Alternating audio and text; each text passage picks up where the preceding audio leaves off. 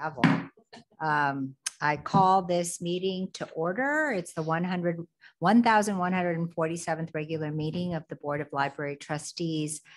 We're here at Malaga Cove Library Community Room, and it's May 18th. It's 6:01 p.m.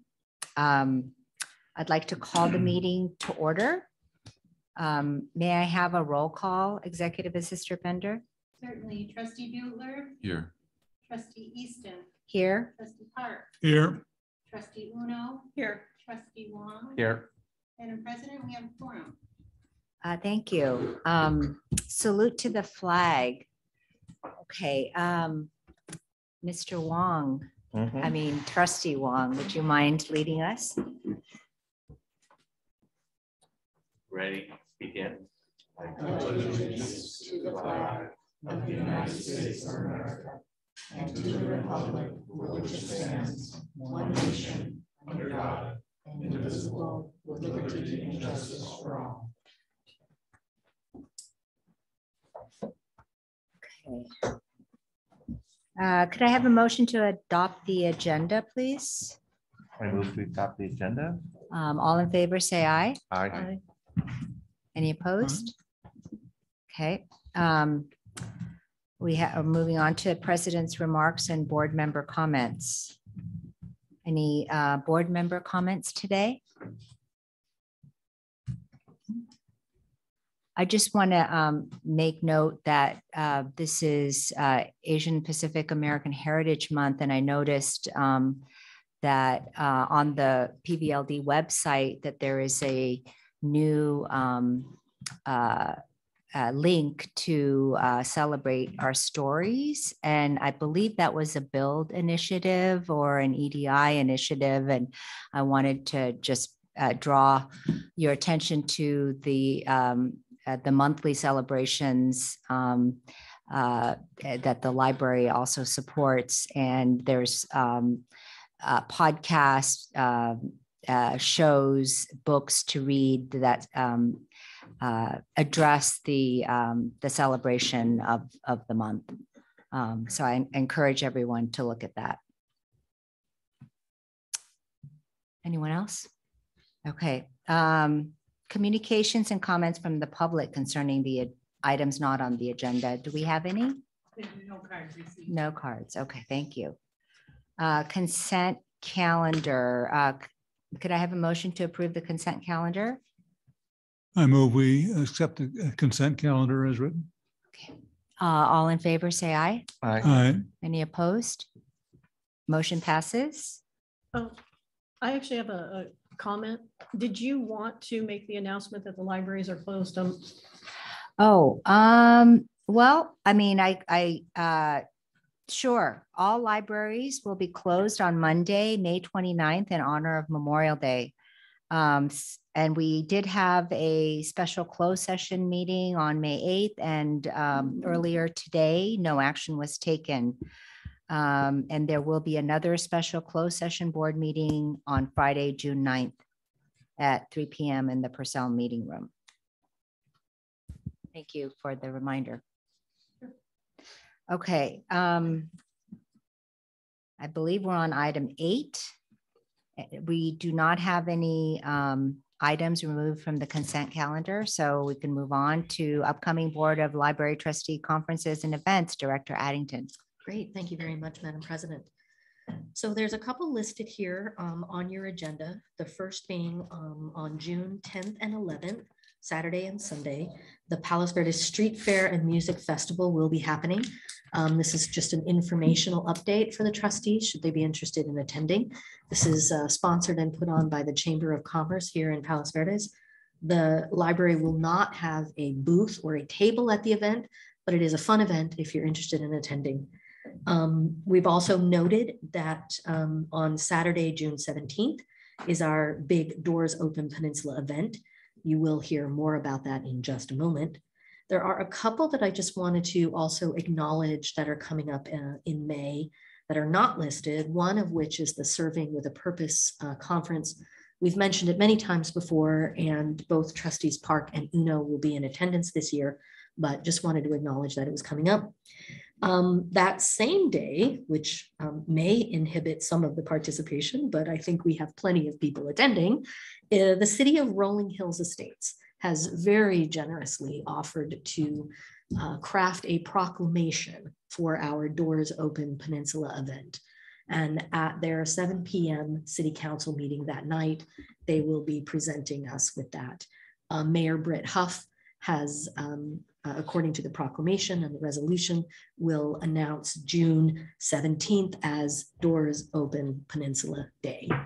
We will say it's June 17th, 2023, not an ongoing annual event, but simply the one day. And as a show of support for that particular event, we're incredibly grateful and thankful to the City of Rolling Hills for that.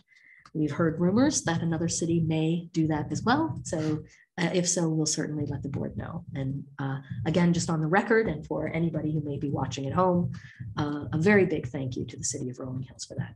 I will be in attendance, as will Trustee Butler and Monique Sugimoto, our archivist, will all be there that evening. And I think I RSVP'd and late. Yes, President Easton as well. So we will have a nice representation. Okay, wonderful. Well, the only thing I would add is at the street fair, the Chamber of Commerce young entrepreneurs will be selling their products. So it's there's about 15 of them. They've come up with some fabulous ideas. So if you do go, look for the young entrepreneurs. They've really done a good job this year. Great, great, thank you. DOPE 2023 event update. Yes. Well, I think to follow up with some of the wonderful news we heard from the City of Rolling Hills and about our fabulous June 17th date, we have with us this evening Monique Sugimoto, our local history archivist, who's going to be telling us a little bit more about Doors Open Peninsula. So Monique.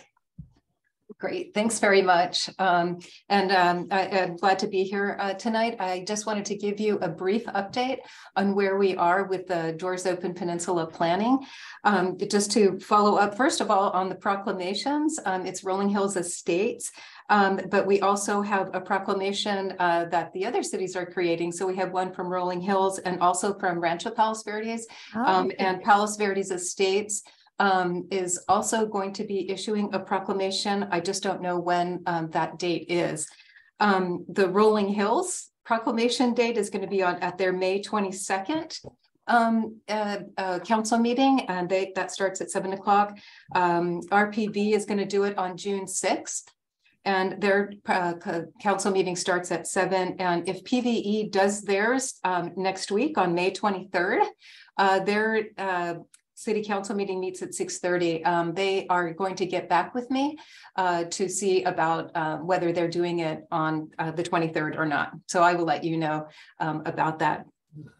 Most of our sites are finalized, and we are now working studiously with the brochure and going through several different revisions. Just to give you an idea, it's going to be a 20-page brochure listing the 56 sites that we have collected. That includes the Historical Society designated plaques and also a number of organizations on the peninsula. The La Venta Inn reception is, the planning for that is going. You should have received an invitation, and that's going to be on the 15th. The purpose of the La Venta Inn reception is really is for our local officials, our board, the Friends Board, or the Executive Board and Friends to kind of just get together and say, this is, we're all doing this together. Our DOPE sites are going to be represented there. So it should be kind of a nice way to kick off the event. The hub planning, we just had a staff meeting or a hub committee, staff committee meeting today. That is going really well. The hub right now, as you have probably seen in the newsletters, we are going to have the PV Symphonic Band there. We'll have cake. We'll have, I think we are up to about 22 or 23 community tables or booths, and that includes the library. So if you are welcome and to come and participate in that. If you'd like to help staff the tables, that would be great as well. Right now, the schedule is probably going to be our elected officials. And I think, Jonathan, we're working, or Trustee Butler, we're working on that. We're thinking about an 11:30 cake cutting and a singing of the foxtrot. So that will be happening. So I would encourage you all to come. That should be kind of a fun event. I think that is, I think that's kind of it in a nutshell, but I'm happy to answer any questions. Monique, will the 11:30 Foxtrot be for the library sort of moment? Or is it broader than that? It's broader than that. So the Okay. hub is where community groups are going to be, they'll be set up there. And also the public can come in and grab their brochures and either be off and be on their way to go and, you know, do their exciting adventure, or they can hang out. But the Foxtrot is going to be a sing-along for everybody who is at the hub at the time that that the band is going to be playing it. I see. But the event itself starts at 10. Is that right? It starts at 9 o'clock. So, 9. Right. Okay. So it's 9 to 4 is when 9 we're to having 4. the tables set up or kind of opened at that time. So there'll be people who can come and just check in, get their thing and go on. Or we have the library, Young Readers is developing a number of different games for the PVLD table site there. So people can stay there and hang out with us. Great. Yeah, and I'll share that just in the community tables, Rotary will have a table. There'll be a table for the Friends, a table for the library. And again, we can definitely put this in a more, comprehensive email to you, but they just today kind of figured out where and when some of those will be. So we would encourage the trustees, if you want to work the table with us for a little bit, we would be thrilled to have you. Both myself and Deputy Director Roy will be working the table all day. So it'll be a really wonderful event. And there's going to be ponies, I've heard. Oh, There will be yes. 2 therapy ponies. So you can meet 2 of the therapy ponies, which will be exciting. We'll also have a fleet of Model T cars from the Long Beach Model T Club. I think we'll have about 11 cars on the field. And this is again at the Malaga Code School site, which is where the original rally was held. Great. Thank you, Monique. We also received a newsletter from you, I believe, from the DOPE committee, or I don't know if it came to all of the PVLD newsletter subscribers, but that had a flyer that you could copy and send to friends and acquaintances to let them know about the event. Great. Yeah, that's yeah. I do think you had to opt into it. Oh, you had to opt into it. Okay. Into the newsletter, that's right. Into the newsletter. Okay. One thing I also wanted to mention as part of the library's kickoff for DOPE, we are also on June 10th holding a YSPS event, which is the public scanning event that we started doing these back in 2016, where the public can come in, bring up to 5 photographs to be scanned on the spot, and we will collect the story. We're digitizing the materials, and then afterwards we'll upload it onto our digital repository. But the idea is we had this one amazing photo from 100 years ago. So let's the community work together, contribute their photographs so that 100 years from now, we will have documented where we are in this space. So I would encourage everybody to come to that as well. That's on June 10th. And it is the same day as the street fair, but that is scheduled to be here at the Peninsula Center. Wonderful. Thank you. Thank you, Monique. Thank you so much for taking the time to visit with us today. Thank you. 56 sites is amazing. I know. Yes, that is amazing. I think this is a tremendous example of how the library can pull the community together on a project. And, Jennifer, you and Monique and the whole staff should be congratulated on what you've been able to do. I remember a year ago, this thing was in its infancy. And there was a detailed plan put together Yeah. by you all, and you made it all come true, and I including a huge billboard on Hawthorne. know, isn't that great? Right, so it's just great. Yeah, and I'm truly not going to take credit for this one. They have had my absolute and unmitigated support throughout it all, but there's no doubt that the local history center, Monique Sugimoto, Michelle Frick, and her team and the committee themselves have really been the ones who've done it. So Yeah. I've been supporting and behind them 100%, but they have absolutely made this happen. And to be honest, the Friends of the Library, prior to their previous executive director's departure, they were also super active in getting out into the community and making those connections. So really a wonderful effort on everybody's part. Yeah. Thank you, Monique. I also have attended the YSPS events in the past, and I encourage everyone to check it out. You bring some photos in, and there's a questionnaire, and you write what the photo is about and what it means to you, and it becomes digitized and part of the library collection. So it's a wonderful family event too, as well. Okay. Any questions, comments? Okay, we'll move on to the mobile library update. Adult Services Manager Polizzi, Letty, thank you for coming. Thank you. So let me share my screen with you. Oh, perfect. So good evening. My name is Letty Polizzi. I'm the Adult Services Department Manager, and I'm here to give you an overview of the Mobile Library Services Report. All the information and numbers on these slides are in that report, which you should have a copy of in your board packet. In my previous job for LA County Public Library, I was the community outreach coordinator, providing outreach to 87 community libraries and supervising 4 Make-Mo vehicles. I was part of the planning, launching, and supervising of these makerspace vans. And because of this experience launching this larger service, I was asked to create a proposal for PVLD mobile library services.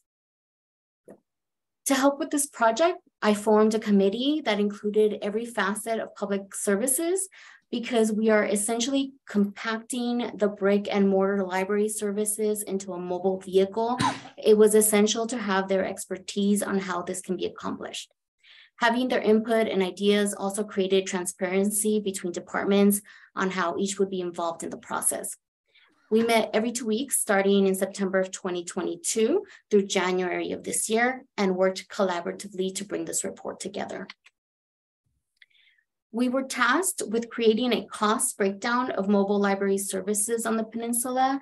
In researching and gathering information for mobile services, it was important to support our mission and vision, as well as our priorities as we move forward, where this service needed to connect and inspire while creating opportunities for patrons to connect, create, learn, and share, and also build an equitable and sustainable future. Before researching a bookmobile and the cost, it was important that we get feedback from the community to learn about the community, what the community actually needs or wants. That feedback would help us identify what the mobile library services would actually look like. We worked in 3 stages. The first stage started back in October of 2022, collecting community feedback. We reached out to community partners and patrons to ask them what mobile library services look like to them. You have already reviewed that initial report at previous board meetings. It was a community feedback report. And the second stage is using that feedback to help us define the library services and what equipment and staffing is required to meet the needs of the community. The third stage is conducting research and making suggestions for vehicles and staffing based on the needs of service. The first stage was community feedback. As I mentioned, we connected with community partners starting in October 2022 through December. We hosted outreach tables to ask the community what kind of service they would like to see in a bookmobile. Staff went out to Eastview Park, PV Art Center, George F. Canyon Center, Golden Cove Shopping Center, and Lunada Bay Market. We hosted community conversations at Peninsula Center Library, at Malga Cove Library, and at Merrill West Library. We partnered with PVUSD PTA to host a special session for their organization. We also reached out to PV Village, PVP Parks and Recreation, and PVE Cares to see if they wanted to host a community conversation session or table. They declined, but however, they helped us promote the planned sessions we were hosting and with their contact mailing lists. As I mentioned, you have already reviewed the feedback and outcomes from the community feedback report at previous board meetings. So you know that one of the main outcomes is that we found 2 communities that were being underserved by PVLD. East Rancho Palos Verdes and the Lunada Bay communities have a large population of non-patrons living in the PVLD service area. This was made clear when we spoke to the community members at the outreach tables in these communities. Much of the feedback we got from the community conversations was little to no interest in a bookmobile, but when we visited the East RPV and Lunada Bay, they would share that a bookmobile would be great to have and they would visit it. When asked what kind of service they would like to see, they said access to books, story time at the park, and overall learning about the library services in the community. The second stage was defining services. We took the feedback from the community and pulled out key services mentioned to see how the bookmobile would be able to meet those needs. This included the delivery of books, story time, and promoting library services. In order to meet those needs, the bookmobile would have to be stocked with popular books and bestsellers for kids, teens, and adults. The books would be exclusive to the bookmobile and not circulate with the rest of the collection at the 3 branches. The bookmobile would need to be stocked with supplies to provide story time as well as other programming as scheduled. It should have a regular schedule to deliver and pick up books at Lunada Bay and East RPV. It should be available to attend community events and equipped with tables and canopies to create a welcoming environment for patrons to stop by. In the past, we have received requests from neighboring assisted living facilities to provide bookmobile services. So a regular stop at these locations would also be recommended. Overall, the bookmobile is an outreach vehicle where we'll be attending all community events on the peninsula, like Whale of a Day, the Rolling Hills Estates Earth Day, the PV Street Fair, and the Farmers Market. This will be marketed to the community, to all the community organizations on the peninsula, where they can reach out and book the bookmobile using an online form featured on PVLD website. Stage 3 was researching the vehicle and making staffing recommendations based on the service needs. Early on, due to the narrow roads and steep hills on the peninsula, we had already decided not to suggest a large bookmobile that are usually the size of a school bus. We wanted our vehicle to be more agile and easy to drive. So from the beginning, we had a Ford Transit type of van in mind. As part of our research, we reached out to neighboring libraries that currently use this type of vehicle. We visited Long Beach Public Library, LA County Public Library, and reached out to Orange County Public Libraries, all who use a Ford Transit for their mobile library service needs. Each uses it differently and mainly uses it as a delivery system rather than a bookmobile. Though LA County and Long Beach Public Library use it as a makerspace delivery service, we were able to visit and see the safety features, the shelving, and ramps they use to make deliveries easier. The Orange County Public Libraries were the only ones that used it as a bookmobile transporting books, Wi-Fi hotspots, and as an outreach van. Here's what a Ford Transit looks like with a marketing wrap. It has a 2-person cabin, a side sliding door, and back double door opening. This vehicle does not require a special driving license or training. I myself have driven this vehicle for outreach events, and it is very easy to drive. These vans were equipped with exterior liftgate, a safety access door from the cabin, and interior storage that allowed for a person of average height to easily walk inside the vehicle. Daniel was able to locate a company that would build the bookmobile with all the shelving inside for books and out with the colorful marketing wrap. We are recommending a Dodge Sprinter or Ford Transit, preferably hybrid or electric, equipped with shelving, Wi-Fi, electric generator, storage for supplies, exterior pull-out shade, and safety cameras. In order to be a true outreach van, it also requires that it is stocked with supplies, and this includes storytime rugs, laptops, Wi-Fi hotspots, staff computers for circulation, general library promotional materials, tables and chairs, and of course, other essential amenities that are added by a professional bookmobile vendor. Here's an example of what the interior of the book shelving would look like in a vehicle. And here's an example of a patron interaction of delivering books to the community. Notice the overhanging shade and the book carts on the side ready for browsing. So based on the services that the bookmobile will be providing, we are recommending a full-time librarian 3. This classification is defined by Human Resources job description as a specialized, quote, specialized librarian's assignment that requires substantial specialized skills and experience combined with specialized qualifications, end quote. We also recommend a part-time library clerk to help maintain the vehicle and help with circulation duties. We recommend the bookmobile would be out in the community 3 times a week, Tuesday through Saturday, making regular stops at parks, schools, and assisted living facilities, and attending regular community events. While 60% of their time will be spent out in the community, we estimate that 40% will be bringing back books to the library, replenishing supplies, coordinating with community organizations. So how much is this all going to cost? Based on the library services we have defined in this report and the staffing it requires to meet those needs, we have estimated the following costs. The vehicle with full customization is $250,000, which does not reflect current inflation prices. It will be outfitted with safety features, a generator, customization of interior, including the shelving and the marketing exterior wrap. The book collection initial setup cost will be $45,000. This would stock the vehicle and give us a collection to have in storage to rotate it out. And of course, this is if we're starting from scratch. We estimated $20,000 yearly to maintain the collection thereafter.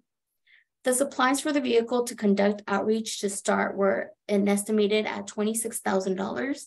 This is, of course, includes the one-time setup cost of computers, iPads, pop-up canopies, book carts, in addition to replenishing storytime supplies, rugs, art supplies, etc. And of course, the staff salaries, which include a full-time librarian 3 and a part-time library clerk, will be $140,000 a year. And here's a mock-up of the vehicle wrap the bookmobile committee came up with and is inspired by the services PVLD currently provides. Once we started summarizing this report, we were all very excited for this bookmobile and its services that we called it our special unicorn of a bookmobile, perfect for the peninsula. Thank you. Great. Any questions? Yeah, thank you, Letty. Please go right ahead, everybody. Well, I understand the length 22 feet because I used to have a box truck. So in that instance, you don't have a special license. But you are talking about having a dedicated staff, so they become very, very familiar with the operation, right, and the height and weight and everything like that. How viable is it to get a hybrid or an electric version of this van? And does it affect the cost versus a conventional engine? I think that's a question, yeah, for Daniel. Yeah, I'll answer that one. Hybrid in this kind of formation are readily available. Okay, readily available. Electric less so. But, okay. They do have limitations on the build out of fully electric vehicles, so it would probably end up being a hybrid.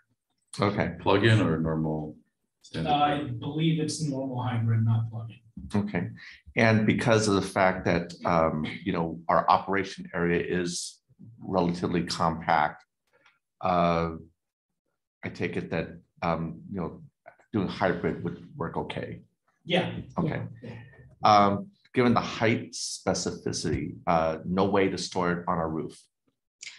No, Even if it was the small. Okay, yeah, because of the way the roof is structured, we couldn't pull anything up there that high. You'll note that our recommendation would be to park it at the Miralest Library because we could pull into that parking lot easier, kind of, reserve one of the spots on the far end, and that could be a spot for parking. yeah. Now, by the way, I live on the Miralest side, so I love it. The wonderful thing about Miralest at night is that is out there. One of the problems about Miralest at night is out there. So in terms of lighting, security, whatnot, are we feeling good about it? Yes, especially with the advent of the camera system that we're looking at getting as well. Okay. So we'd have more cameras covering that parking lot and that where that vehicle would be parked. So once we implement the new security update, which we have an update for later in the meeting. Yeah, because I think that once you have the parking lot gates with the chain, that's one thing. I'm just worried about things like spray cans. Yeah. Hmm. I mean, I think it's always a challenge. Mhm. I hate to say it, but my car got egged here at the Malaga Cove Library once, and that was just a regular car. You do, in some ways, take your chances, but as was mentioned, if we move forward with the camera system, we would have better cameras. We could certainly put some kind of a motion sensing light specifically around the vehicle itself. And I think you hope for the best when it comes to the quality of patrons on the hill. So I had a question, Letty. What is a non-floating collection?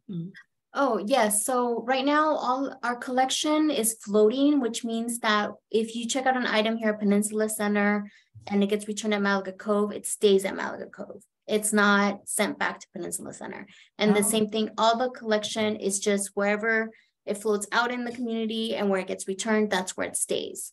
So the bookmobile collection will be non-floating, which means the items kind of this is how we have the teen annex right now. Well, I'm sorry, no. So the items on the bookmobile would not be used to fill holds. They will not be used to be sent out to the community, but people would be able to return items to the bookmobile and we'll just return them to the library. But if we have if we have items that are specific to the bookmobile, they won't be used to be going out to the branches. However, as we service like the retirement communities, if someone actually want to order a book through our website from our primary collection, we could use the bookmobile to deliver on a regular schedule. I mean, I think we'd have to look into scheduling that and seeing how that would work. Because like Letty was saying, right now you could check a book out from any of the 3 branches and return it to any of the 3 branches. It doesn't matter. And wherever you return it to, it just stays. Because it's a specialized collection and a bit more curated. If you returned a book to Malaga Cove, we would want it to go back to the bookmobile, not just stay at Malaga Cove.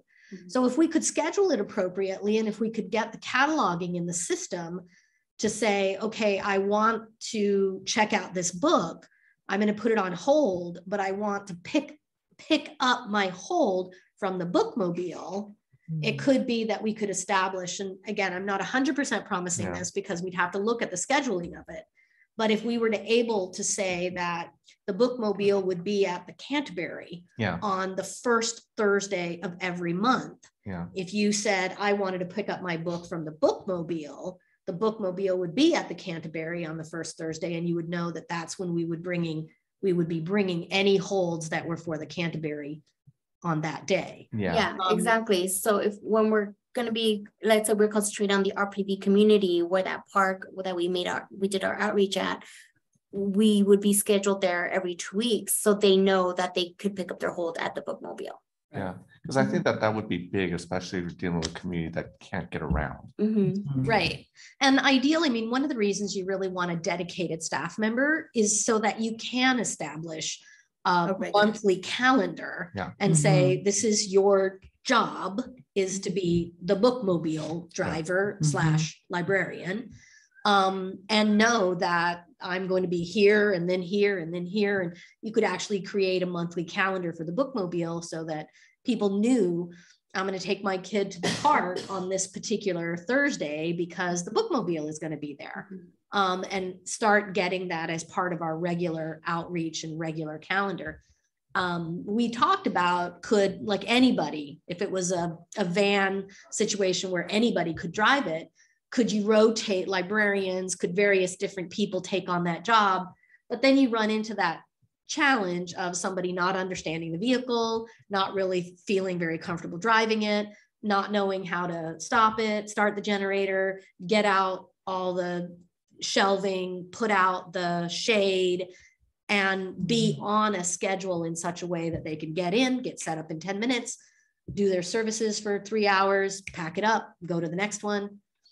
Only somebody who does that on a regular basis and really knows how would truly feel comfortable and would have the ability to do that. Someone who's basically knows the ropes as opposed to amateur constantly. Yes. And also it's very important to have somebody that is doing outreach, that is comfortable contacting community members, making that connection, talking to the community and getting that relationship going. If you're constantly trading off librarians, you kind of lose that connection. It's very important to have the one librarian that is actively out there constantly and they know, oh, that's the bookmobile librarian. So it's really useful for the community to form that connection with that person.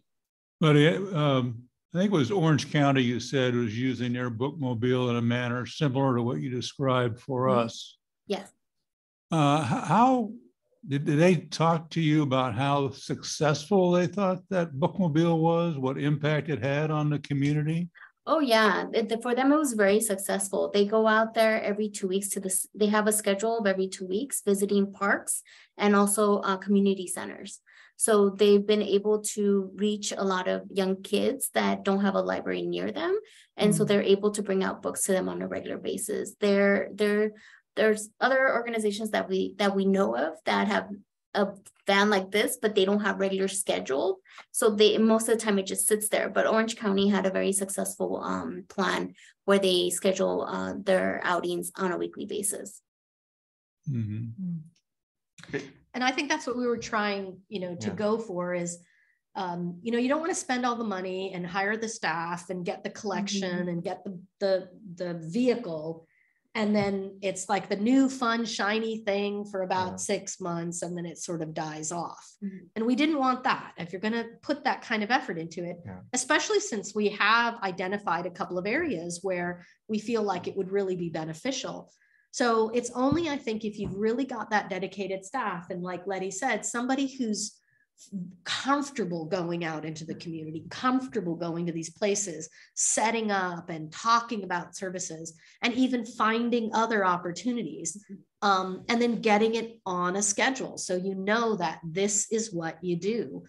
Even some of the very smaller things that I've heard, Placentia Library, for example, has a little outreach van, but it is literally their story time van. And they take it to like 2 parks. They do story time in the park, and then it goes right back home.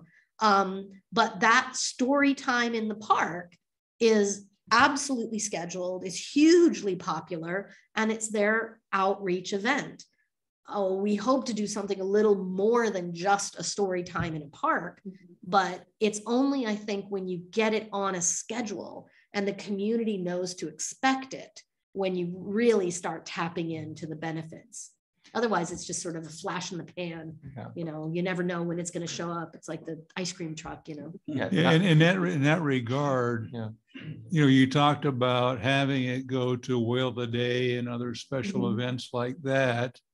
How do you build that into a schedule? In other words, if we're going to be at certain parks, certain days and times, is there going to be enough time for them to also go to these special events? How do we, I think we know those big events. We know when most of them are happening. Many of them are on Saturdays. I think if you purposefully pick Tuesday afternoons and Thursday mornings or Monday afternoons, and then you can say, people understand that the mobile outreach van is going somewhere special. they understand that, oh, it's the PV Street Fair, which means the mobile outreach van is not coming to the park today because it's at the PV Street Fair. But if you can plan that ahead of time and you can, have an online calendar that says, sorry, we're not at where we regularly are because there's this one particular thing going on. People understand that. They know that for whatever reason, the thing is closed today. But I think if around those specialty events, you have like a standard schedule, that's where, again, you're going to kind of establish that routine. And if people, if you say, well, we're not going to be here today because we're at Whale of a Day, then you encourage them to go to Whale of a Day. We're not coming to the park today, but if you come to Whale of a Day, you're going to find us, you're going to see us, you're going to see the van, you're going to see the mobile outreach librarian that you love, and you're going to participate in a much broader community event. So it kind of is a cross-promotional opportunity too. Okay, and I assume that you set it up for you had a schedule for 5 days, 3 days out in the field and then a day of prep and a day of something else. But that was because we had one full-time person there, right? So if it became wildly successful and we found that it would be helpful to have it out in the community more days, we might have to have, all it would really take is an extra librarian, right? Or an extra van.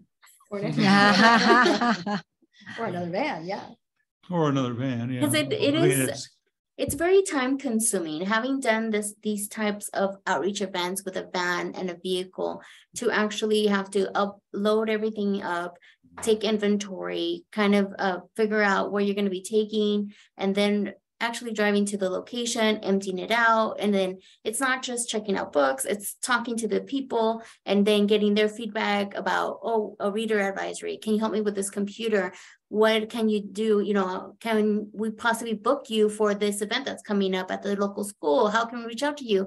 And then checking out books, then gathering up all that information and interaction that you had with the patrons, taking them back to the library, and unloading that, and then doing the prep work all over again the following day for your following event. So we really do want to encourage a day in between events, especially the regular events. Of course, if a special event comes up, we could definitely ask another staff person to help out and go out to, a special event at a school, but we want to make sure that the regular schedule on a weekly basis allows a day in between going out to events. I would say not to mention just the physicality of it. Yeah. You're not walking from your desk and going to a public service desk and sitting behind it and answering the phone and working the computer. You are physically loading books and boxes, getting tchotchkes to give away, getting paper, getting pens, getting books that are being checked out, physically driving there, unloading everything, putting all the books out. I mean, it's a physical thing. We know just from hauling all the books to do a special event like Whale of the Day, at the end of the day, you're like, whew, that was exhausting. So imagine if you did that 3 times a week. You become better at it. You become more streamlined. You know what you need, you know what you don't. But just the physicality of driving somewhere, setting up, talking to people all day long, taking it down. So yeah, you have to make sure that that person doesn't get completely burnt out. And then like anyone else, they also would have vacation days, and so you'd also want to make sure that, if you had that secondary part-time person, that person could back them up, fill in maybe when they're gone, or again, planning ahead, you might simply say, we're very sorry, but the bookmobile is not going to be there that day because of whatever scheduling issues. So I think you're as consistent as you can be while also being fluid and flexible. Well, based on the Orange County experience, based off of Letty's experience, if we basically decide to go on this endeavor and we know what programs we want to run through the project, will we have metrics that we'll be able to go ahead and measure how we're doing? We'll be able to go ahead and have yardsticks so we can say how we are progressing compared to our near peers in terms of reaching the outcomes that we're looking for. So for example, utilization rates or whatnot? Sure. I mean, ultimately, you'd end up with how many books do you check out from the van? How many people are you talking to? How many library cards are you issuing? You know, we ultimately would have all of those kinds of information. How many times does the van go out? Where does it go to? Number of library cards, number of checkouts, you know. Yeah, if we had story hours, how many? Yeah, how many people children attended? came? Yeah. If you Just were like doing at the this- library. Yeah, if you were Yeah. doing some sort of special outreach event, even something as simple as, you know, we brought a craft and we did 200 crafts. Yeah. I mean, you'd know that that was a very successful outreach event in that park that day. And I think one of the things we have to be available to do, Letty had an excellent point. Once you see it is when people say, oh, will you come to San Pedro Fourth Fridays? Oh, will you be part of the Friendship Bell celebration? Ooh, will you bring your van too? And suddenly you're in demand as an outreach opportunity because they want, just like we want people to come to Doors Open Peninsula, they would say, hey, we're doing a big community event. Can you bring your outreach van? That would be amazing. So we have to be open and flexible to be able to accommodate those kinds of things, because when they see it, people would be like, oh, that's really neat. We'd love to have you. Yeah. I'm sorry. Yeah, I mean, I guess what I'm thinking myself is, you know, we've got a number of senior care, assisted care type facilities here on the Hill. Sure. And, you know, once I start a program to a place like that, I would never want to go ahead and withdraw it. But I mean, I think we'd have to be very intentional about setting something up that's like, you know, I don't think we'd ever want to start off with, we're going to beat you every week, because that's just too much. Yeah, but I guess what I'm thinking to myself also is, you know, maybe there's certain characteristics of that one facility and its population where maybe it is being used, but I would like to know, is it being used well or just kind of like lackluster from our perspective, so that we could go ahead and say, we're going to continue offering services, but maybe not like once a week, like every other week or something like that, you know? Exactly. Yeah. Letty, I have a question for you. So when you did the community feedback and you determined that there were a couple of underserved areas and that the best way to maybe reach them is to offer the collection to these areas, I noticed in some of the other library districts that, you know, the mobile van was used for specific things like printmakers or there were other services that were provided. I was just wanted to make sure that you assessed the needs of this community and that is the best way to utilize the van versus, you know, maybe the tech services go out to the homes and I don't know, just throwing other possibilities out there, knowing that the van is used for different purposes in different library districts. Yes, when we did our community conversations and our outreach tables, we threw out everything that the bookmobile could possibly offer. Because this was a conversation that Jen and I had before we started this research. I said, we will need to know, do they want us to bring out 3D printers? Do they want us to, do they want us to bring out a technology van, you know, to use computers? Do they need virtual reality, you know, something that'll be technical or for kids, or do they want, and so we would kind of list all these things like, what do you want from this bookmobile? We could bring out computers to you. We could bring Wi-Fi and hotspots to you. Do you want books? Do you want, and they're like, yeah, books, bring books. So every time we got to the book section, they'd be like, oh yeah, bring books. Or you bring books for kids. You know, I can't make it to the story time. It would be great to bring story time. And also when we, the assisted facility aspect of it was mainly in the last couple of years and pre-COVID, actually, we would go do outreach monthly to both the Canterbury and I forgot the name of the other one, the Belmont, I think it is. Belmont. Yeah. And so we used to go out there monthly and we would bring them books and we would offer them, oh, do you want us to show you how to use Libby? Do you need to, you know, we'll bring a computer, we'll show you, we'll do a demonstration. And they're like, no, we just want books. We just want books. Mm. So every feedback that we got from out in the parks and the communities, and even the feedback that we got from the assisted living facilities, they're not interested in the technology. They really just want somewhere where they could pick up a book. That's it. Which is nice to hear. That's encouraging. Yeah. Okay. Anybody else have any questions? Thank you, Letty, so much. This is Thank you. very informative. I think this was an informational Yeah. Just presentation. informational. I mean, we're nothing- still, I think as far as like next steps, Mhm. you know, obviously we want to do a little more research and kind of maybe get some hard numbers on what a van might look like. And then I think there's an opportunity to really come together with the friends. We were kind of hoping that if they could get an executive director in place, that we could start a conversation. One thing I think that a mobile outreach would be is a wonderful capital campaign opportunity for the Friends of the Library.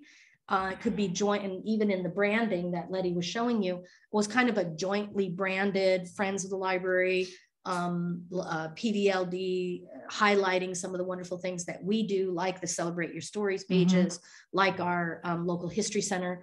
But kind of starting there also, perhaps with the friends and seeing, you know, what kind of what it would generate with them, that maybe we could go into this then in a partnership. And of course, looking at what the staffing would be and what, you know, how we would of course pay for it.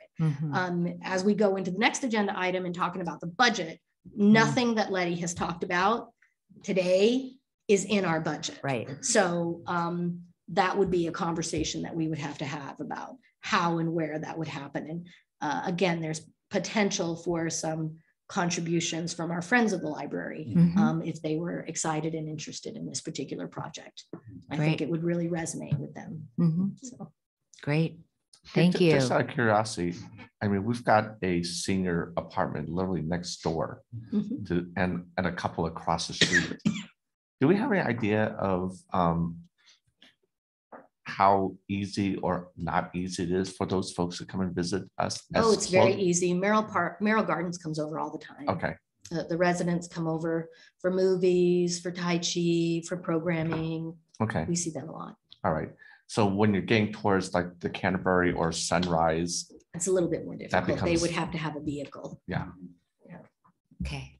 Great. Thank you so Letty. much. Thanks, Letty. Okay, let's move on to the next item, the first reading of the budget. Finance Manager Lou. Good evening, everyone. Let me share my screen. I might need to make you a co-host. There we go. Okay.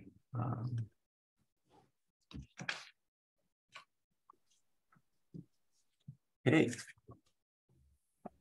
In the packet, I have a memo laying out the first reading of the budget.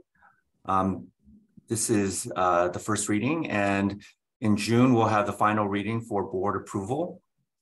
As of the first reading, we are showing total revenues of approximately 11.7 million. And I'm referring to the blue column. And total expenditures of approximately 12.5 million for a net shortage of just over 800,000.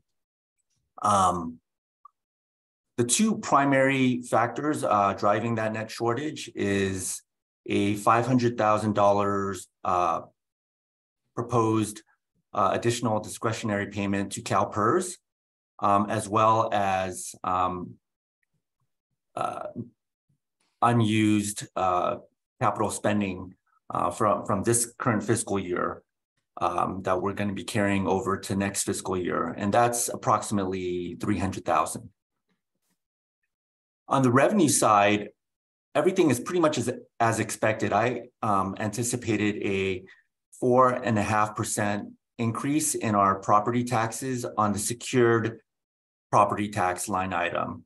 I actually just got word from LA County that the number is 5%. So for the final reading, I'll adjust our revenue higher by approximately 50,000 to reflect that. but property taxes is stable, and it's driving the bulk of our revenue increase. There's also some additional interest income, higher by 75,000 year over year, due to higher average interest rates. On the expense side, there's really just two line items that are driving the big increase year over year. One is salary and related. Year over year, it's higher by 1.1 million.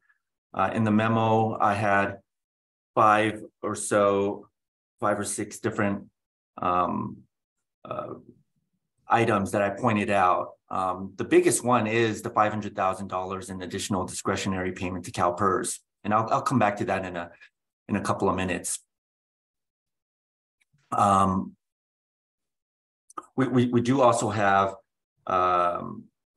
two additional part-time positions that we placed in there in the budget for the marketing and HR person, and that's just over 100,000. On the fixed assets and software, year over year, it's higher by approximately 130,000.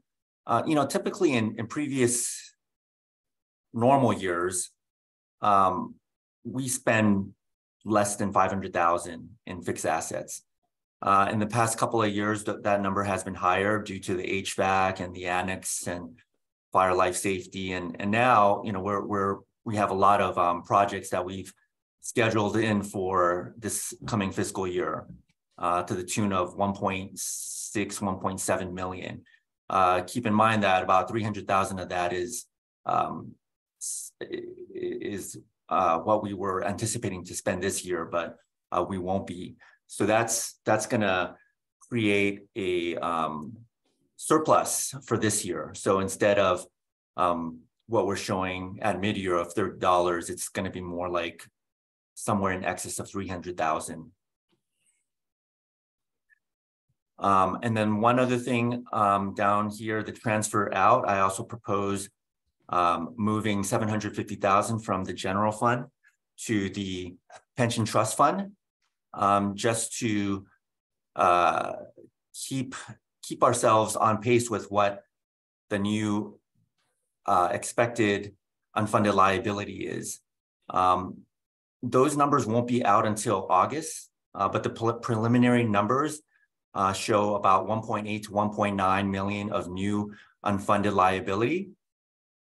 We were in an overfunded position last year, but due to last fiscal year's negative 7.5% return, which was approximately 14% less than what CalPERS was targeting, we swung back to a sizable unfunded position of 1.8, and it'll grow to over 2. And if this year ends at 3.5 or 3%, it'll be greater than 3 million in a couple of years.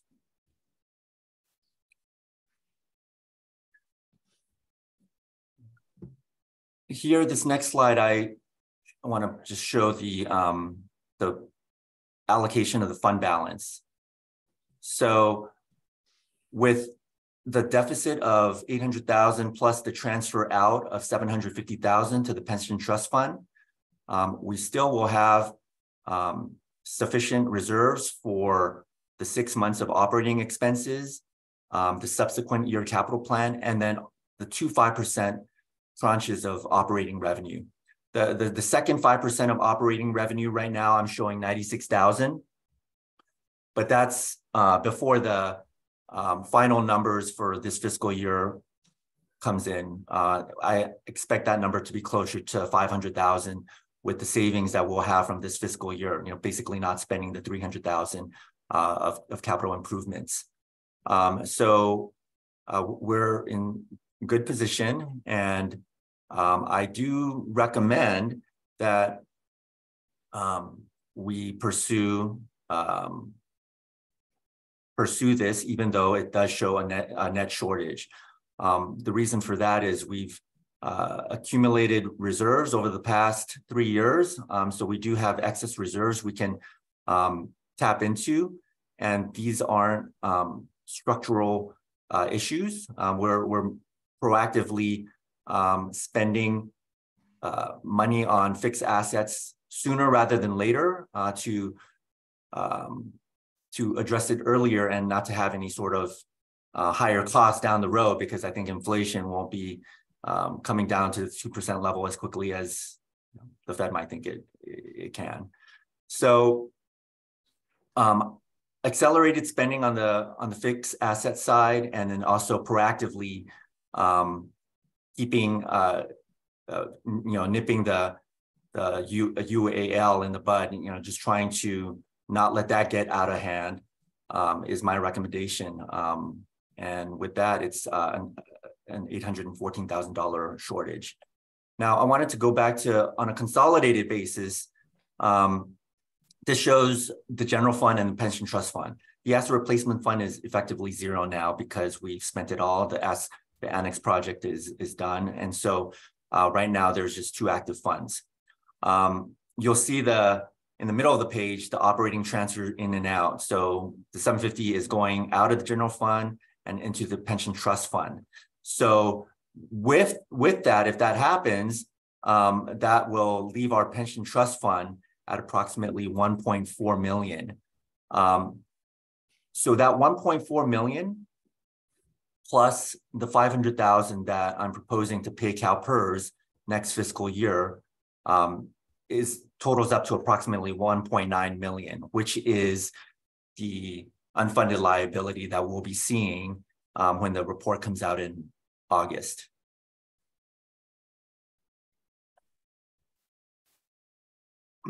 I also have another 500,000 in next year's number, but that's just a placeholder for now. But we'll take it year by year and see where things are after next year. But I just want to open up to see if anyone has any questions at this point. So, Will, if I understood what you said, essentially our budget next year, absent the pension funding and the deferred maintenance costs, is a balanced budget. Correct. Yeah. Okay. So, I think that's important. Mm-hmm. And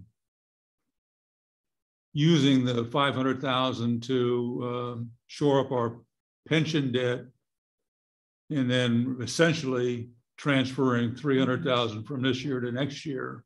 Yeah. It looks like, trust me. It looks like a deficit, but it really isn't. Mm-hmm. I know, trust me, when Will first showed me, and actually we first looked at it and it was about 750, and I, had a little gasp, and then we actually added in just as a placeholder again, just so that you could see what impact it would have on the budget, that additional part-time employee, which brought it up to 814. I completely agree with you. You first look at it and you just think, oh my goodness, what's going on here? But when you dig into it, I think Will's absolutely correct. Taking the 500,000 now and making a payment to CalPERS, and then transferring another 750 into our 115 gives us the money in, less than 2 years to basically pay a $2 million debt that we know is coming. It is no matter what we do. So we can either prepare for it and utilize those tactics that we've already put in place, like the 115 pension trust fund, or it can catch us off guard and we won't know what we're doing. So I think it was really smart. And yeah, when you look at that, you take those away. And then just some, the capital projects that we're trying to front load and trying to get those on the books now, take care of them now, so they're as cost efficient as they can possibly be. Well, what is the amount of the excess reserve after you dip into it this year? What's remaining? So as excess? In my mind, we've kind of generated more than 2.5 million of excess reserves Wow. over the last 3 years. And what I mean by excess reserves is it's, in excess of the 6 months of Required. operating expenses plus the emergency reserves. Mhm. So we've had 3 years where we were better than budget by several $100,000. In fact, last fiscal year, at the final reading, our net shortage was 285,000, and that was approved for last fiscal year. But I think at the end of the day, it'll be a surplus of more than 300,000. So that's a $600,000 swing. And what accounts for that is, the 300,000 of spillover for the capital improvements from this year to next year, not having an election, that's another 170,000. And then also some vacant positions as well as people on leave. So last year we showed a deficit of 300,000. It's going to be a surplus of over 300, I believe, at the end of the year. And we've been over the last 3 years, we've been accumulating and kind of saving. And I think at this point, I think it's prudent to dip into the reserves to pay CalPERS part of it. I wouldn't give CalPERS everything and get to 100% funded level, because if we're in an overfunded position, it's money that we can't really claw back from CalPERS if the market does really well. So I would hold back some of that money and in effect just put it in the Section 115 trust. And CalPERS will still charge us 6.8% on whatever is unfunded. But hopefully we can earn most of that back through gains in the 115 trust. That's kind of my goal. What is the LA County Fund paying us now in interest? They're at approximately 3 3/4, and I think it'll continue to go up. There is a lag as their old investments roll off and they invest in newer, higher yielding securities. But we're currently at 3 3/4. And so you think the pension fund can, you never know, but the pension fund can do better than that? Well, it's hard to say. We're in a roughly 50-50, equity versus debt allocation in our 115 trust. I think, after a couple of years of downturn in the market, what could happen is that the market could have a better, a little bit of a turnaround in the following couple of years. Unless we have a lost decade. There have been lost decades where the market has been basically flat for like 10 years. Hopefully that doesn't happen. If it does, I think that would be highly concerning. And I think a lot of other public agencies would be in a lot worse shape than we are. But barring that, I think once interest rates start to stabilize and not keep increasing, that will certainly help the equity markets. And it kind of depends on how severe the recession will be, if there is a recession. But usually the market, So well, I kind of see it kind of turning up. As you think about it, though, what's the horizon for the pension trust fund? When do you think we would want to start taking money out of that to pay down the CalPERS debt? I would say it's kind of an emergency reserve fund in case we have, budgetary issues in our general fund, where we don't want to put out the money out of our general fund. But you view it as a long term. I think it's definitely a long term. Yeah. vehicle. I don't anticipate taking any money out in the next few years, given where we are with our reserves and our finances and kind of our 10-year outlook. But if the market does horribly over the next few years and it's flat, then yeah, the picture might change in 2 or 3 years. So, well, maybe you know, maybe you don't. Certainly the past 18 months have been very exciting. We have a very literally a balanced approach to our investing, about 50% stock, 50% bond. How are we doing relative to ourselves, relative to our principal contributions in? Are we still down a little bit? Are we up a little bit? Flat? Yes. So the 115 trust we seeded, if I'm hearing your question correctly, we seeded that with 750,000 in June of 2021. Yeah. So we're down to about 640. Okay. Currently. So it's about 14-15% lower than 2 years ago. Okay. Yeah. I mean, it is part of what's been going on with the market.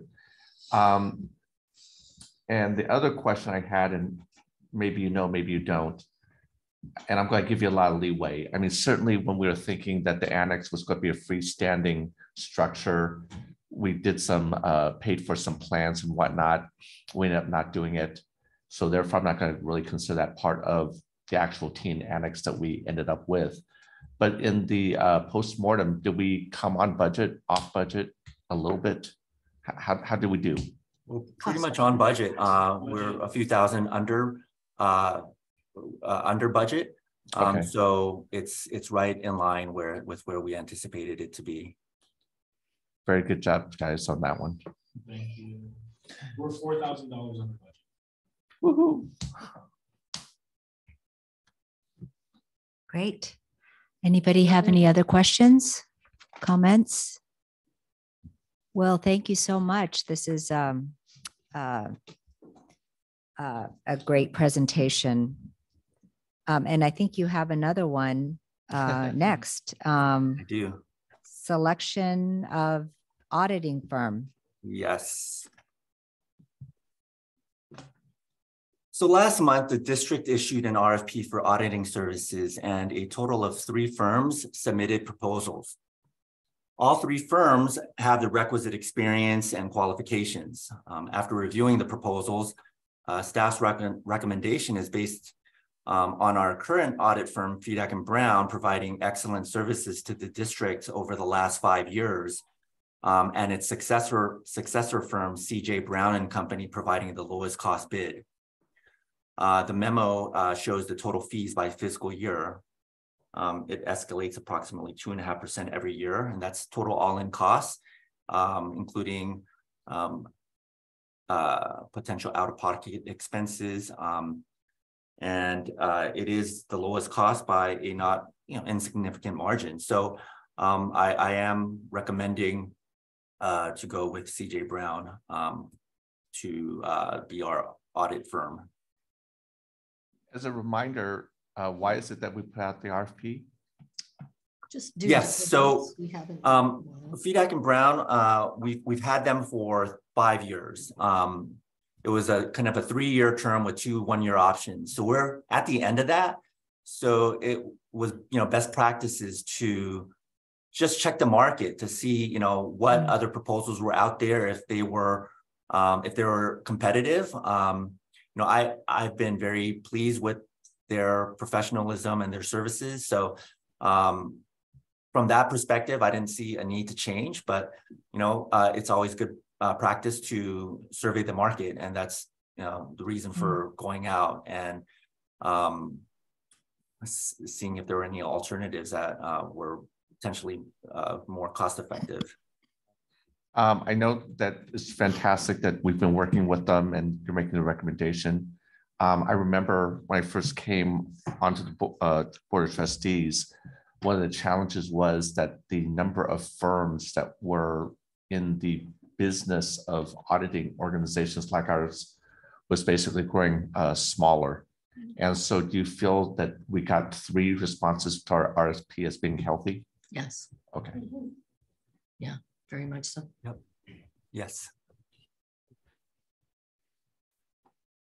Okay. Is there a motion connected with this? Okay. Yes, please. Do I have a motion to approve the selection of the auditing firm finance manager Lou recommended? I so move. All in favor, say aye. Bye. All right. Any opposed?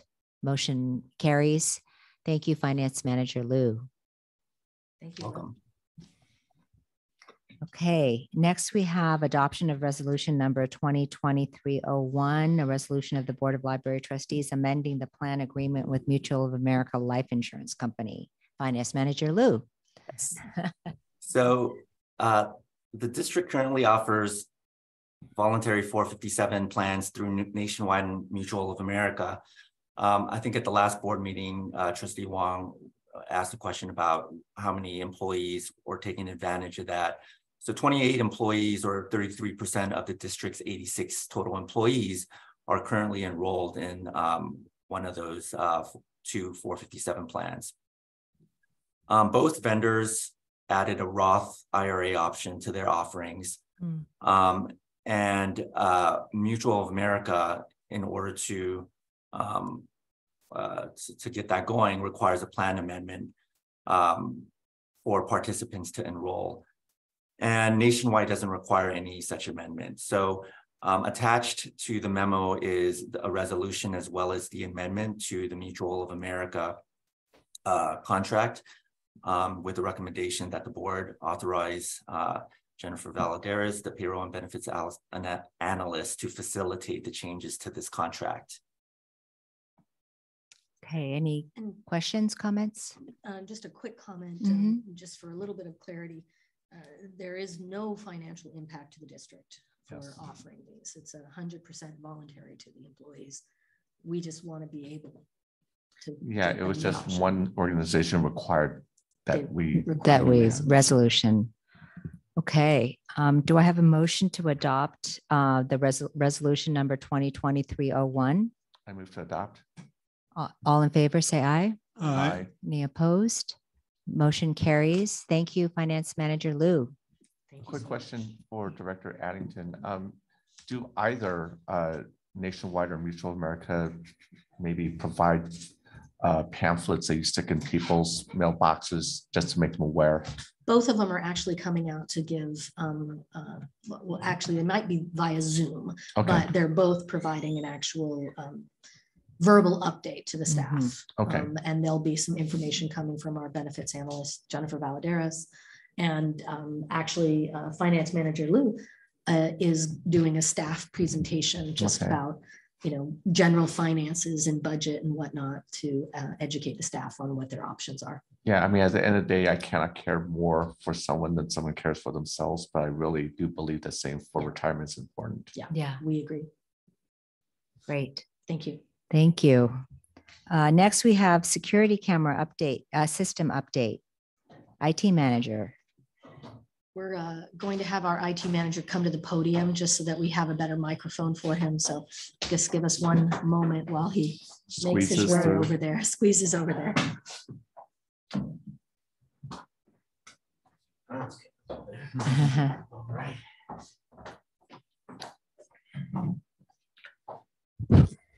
So the purpose here is just to give an update, no action required.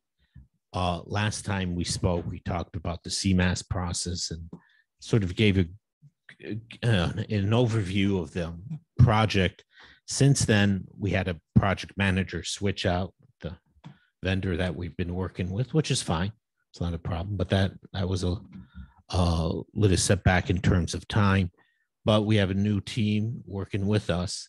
We did a more, had a few meetings, did a more detailed analysis of, well, what we really need, what we're looking for, a number of cameras to place them. We had a pretty detailed walk down at Miralest, and Miralest is what we're going to do first, and then do Malacan Penn Center second.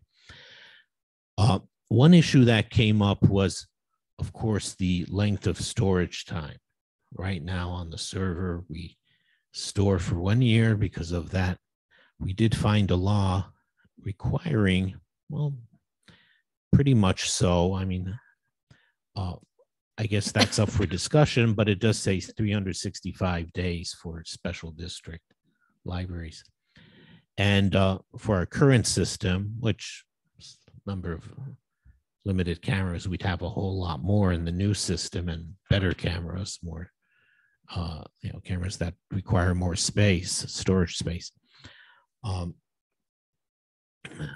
So, the question came up, well, do we really need to store for that amount of period or not? Or really the method of storage, do we want to do it on the machine itself, the camera itself in this Verkada system, which is nice, or do we only want to store a little in that there and then the rest in the cloud? And so we're in the process of getting a quote back. Should have one by end of day tomorrow. I did push them for today, but they would for mirrorless, and we'd look at all the options there. Needless to say, I think we all know that the more you store, the more expensive it's going to be.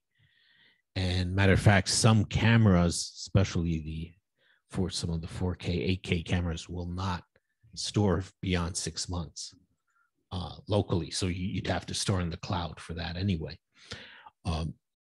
What do a lot of other people do? Well, we did some research there, and few people store beyond 90 days. Of course, few people are special district libraries like we are, and so I think there's a discussion that is going to still have to happen there, but the approach with storing a minimal amount of data on the camera and then the rest of it in the cloud is a good approach. So the vendor thought too that a lot of people do that because you could exercise several options on that would help you with costs and that storage there. So that's where we stand. It's just an update, and I'll probably be back in a month or two just to give you another one. Could you explain the taking minutes? Well, I'm going to jump in here for a minute too, because I think IT manager Lutotsky is being very optimistic in thinking that there might be any other option than storing 365 days. When we started investigating this, we actually realized that the previous director had investigated this exact same topic in 2016. And in talking to Kevin Ennis of Richard Watson Gershon, we located the memo that was written then on this exact topic, and really nothing in the law has changed. And so the advice back then was, yes, as a special district and the way the law is written, we really are required to keep 365 days of surveillance camera. The only option would be similar to what we do for our own public meetings, right? Is we don't keep the YouTube of these meetings longer than maybe a year, not even that maybe. But we keep very detailed minutes. So they said, well, you could conceivably go through the security cameras and take minutes of anything that happens. But we're like, but what does that mean? A car came in, a car drove out, a person walked in, a person walked out. That's ridiculous. There's 36 cameras going 24 hours a day. You can't take minutes on that. Could we only take minutes if there was an event? Well, what qualifies as an event? That somebody fell, that a car bumped a curb. So I think even then, the feedback and the recommendation from legal was taking minutes was probably going to be far too time consuming, far too inaccurate. And really, how do you determine what you're realistically taking minutes on? You could fast forward and say, we're only going to take minutes if there's something happening, but for 36 cameras, 24 hours a day, I mean, that's like somebody's whole job. So I don't think it's feasible truly to take minutes. Okay. So what we're looking at Mhm. now is just the honest to God costs. And if we store 30 days on the physical camera and the rest of it in the cloud, can we compress it down in the zippiest of zip files so that it's maybe not even very good quality, but we've kept it?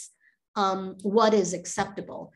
The law around this is, I don't want to say hazy, but it's not defined. Okay. There are no specific court cases one way or the other. So I think if we kept 30 days on the cameras, 60 days of good quality in the cloud, and then the rest of it as, you know, a very compressed file, what would that cost us? And Okay. then it'll depend on the costs. And if somebody's able to get us a great deal and say, look, we can give you, you know, so quality for 360 days and, you know, keep however much on the cameras themselves, then it'll all come down to what the costs are. Okay. I was hoping that there was some type of development like of AI where it's like 8 hours of nothing happening, but we'll keep that 5 minutes before and after someone walked through the parking lot. So that may be around the corner. I mean, Yeah, and so there are places, talking to the engineer at Verkada, he goes, there are places they'll have someone go through it. And well, I guess the devil's in the details. You know, so sometimes people will go through it quickly and they may skip something. Yeah. Other places they'll be a little more, you know, observant and you know, but yeah, I mean, it's going to take cost and hours of somebody's time, but you know, being that this technology is developing quickly, who knows, maybe in a year or so or two. Yeah, you know, because I mean, I'm sure that in an 8-hour period of time, your capture a lot of nothing.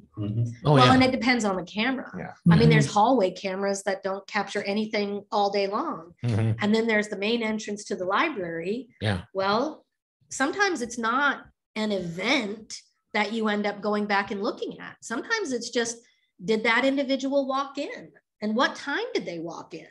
Because there was an event 3 hours later in a completely different part of the library. But if you're trying to establish somebody's movement throughout the library, you know, how would you ever know that that was an event or not? What's the criteria for non-special district libraries? I don't think it's necessarily libraries per se. It's like the way the government code says, it says something about government code section for purposes, video recordings, including recordings of routine video monitoring. So for any governmental facility shall be considered duplicate of the special district, blah, blah, blah. A video recording medium shall not be destroyed in this section for at least 90 days after the occurrence of the event. This is if there's an event going on. I mean, there's just all kinds of laws and codes around government surveillance. We were even saying at one point, is it really a surveillance camera? Or is it just a monitoring camera? Could we find some, you know, some wiggle room there? And again, the feedback from legal was, you're gonna start walking on thin ice when you start to purposely look for some way to circumvent 365 days. If you're trying to not do what you think the code is telling you to do, then you've got a problem. So, you know, we looked, we tried, they looked back in 2016. And at that point, legal advice even gave some suggested policy changes. Mhm. And what we noted is that every one of those policy changes, with the exception of the retention one about minutes, was in fact adopted back in 2016. So it looks like the district and the board at that time, they did look at it, they did talk about it, and they decided that this particular thing was just not feasible, taking minutes. But they adopted the other policy suggestions from legal. And it was just one of those things that, you know, you see how things come back up. You know, here we are from 2016 to 2023, trying to see the same thing. And yet there's been no legal changes. So they really couldn't advise anything other than the same advice that was given in 2016. So from a practical standpoint, have we ever had to go back and retrieve videos? I think the from longest we've had is maybe 90 days. We had one yesterday that was 6 months. No, that was 6 months. It was so- just popped up. You know, we had just had conversations, many resulting from this discussion of we've never had to go back more than 90 days. And then yesterday we have a patron who thinks somebody used their card fraudulently to check out a laptop and just leave with it, you know. But that was back in December, early December, end of November. So we had the footage there. We were able Yeah. to- so And I it's, think there again, what is an incident? We've gone back because people have said somebody did something to my vehicle. Is there anything that happened? We've had police officers come in and say, can you go back and look at 2 o'clock in the morning on your roof that this car and this car might have driven up there? And we've been able to do it.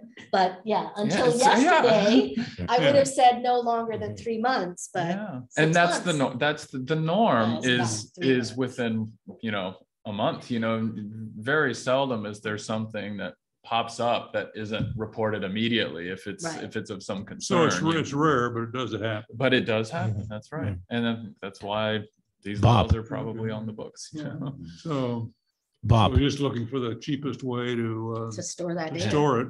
Yeah. For the legally required time is what Yep. we have to do. so Bob, talking to a lot of the libraries in SCLA or even outside of that, and talking to the implementation engineer at Verkada. So very few people will store beyond 90 days. And the ones that do are, they're required by municipal code. But I have to emphasize that none of these are special district libraries like us. So our hands Lucky us. are Yeah. are tied by this one law. There's actually 2 laws. There's a whole separate law for municipal, which is also a year. So for those public and kind of Jennifer was talking about the government entities, they're under the same 1-year restriction. The private kind of companies don't have to worry about that kind of thing. But there's one law for special districts and there's one law for other government entities that aren't. But the idea of us being able to get the law changed, since it's so broadly described, you know, it's not just unique to libraries. But I do feel like Not going to happen. So CSDA has made that effort in the past. I think they've tried Yeah. and they get a lot of pushback because what are you hiding? We don't care what it costs. Yeah. What We is want- the cost right now for that? Well, right now we're storing locally. On our own So servers. we, to use a technical term, we had to buy a pretty big beefy server, a lot of storage space, and to store that. And since we're going to a system that, well, more cameras, sharper images, you would need more storage space. But the I see. idea in this new system really isn't to store it on a server. It's really more to store it on the camera or in the cloud. Anyway, so, you know, that was a cost. And back then when we bought it, and to maintain that, so, and it's, you know, it could fail at any time too. I mean, it's a pretty highly reliable server and all that, but you know, you always have that factor also to consider when it's in-house. So, Okay. you know, if we could put most of it in the cloud, that would be a good deal. Yeah. Well, thank you. Thank you for the update. Yeah, so, Thank you, Laz. sure. Okay. We have next facilities update. Facilities Manager Gutierrez.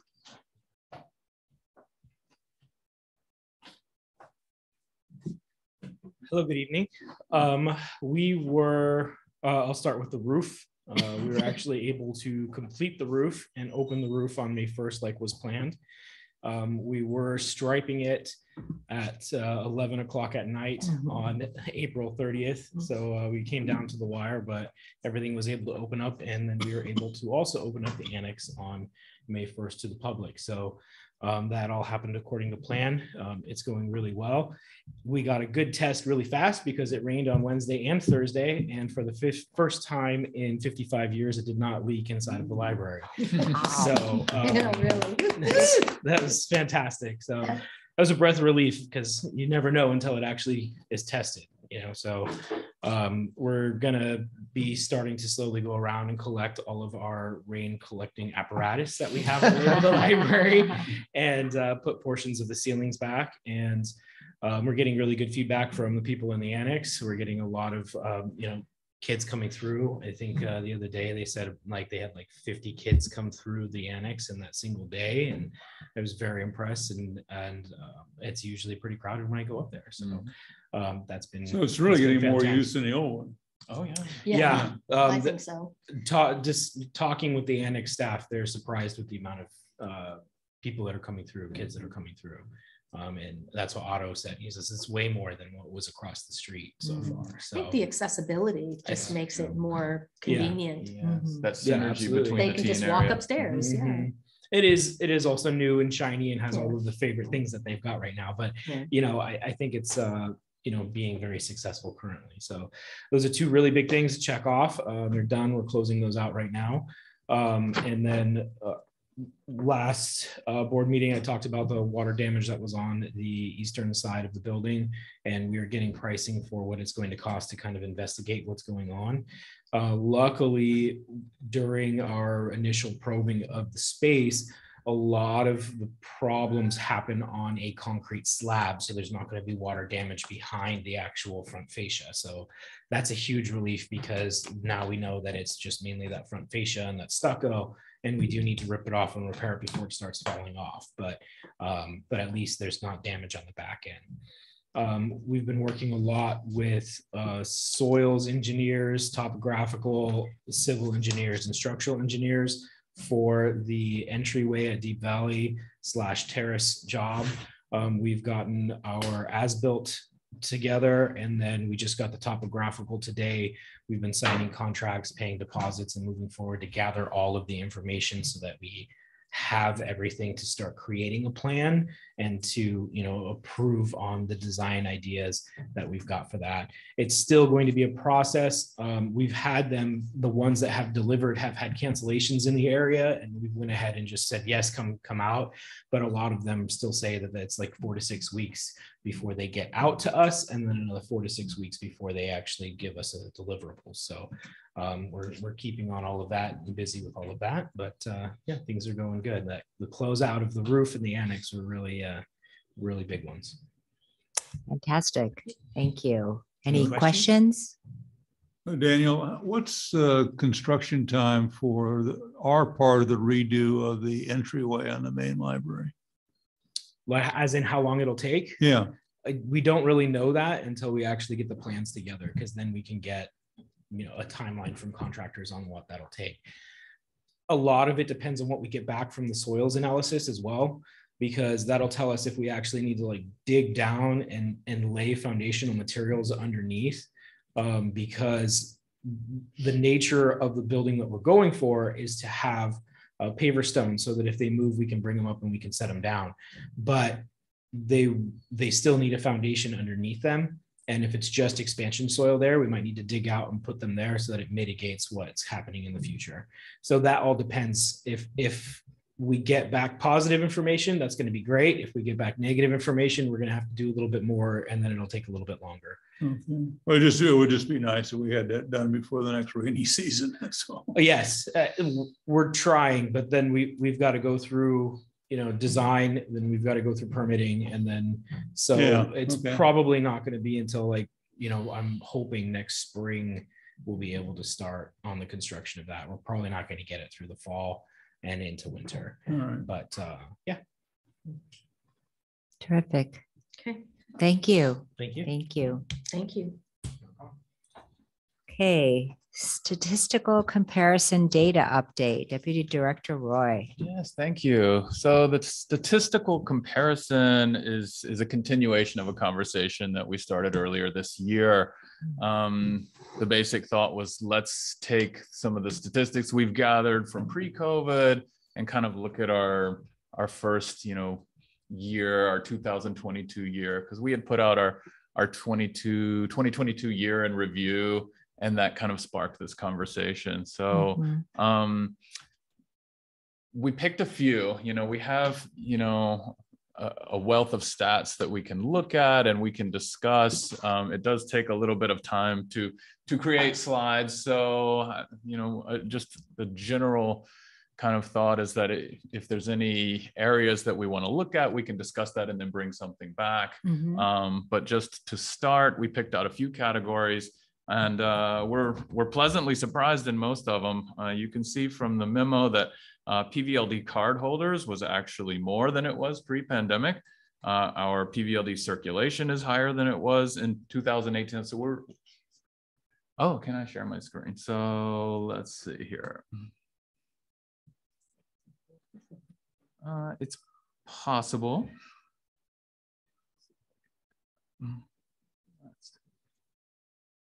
Okay.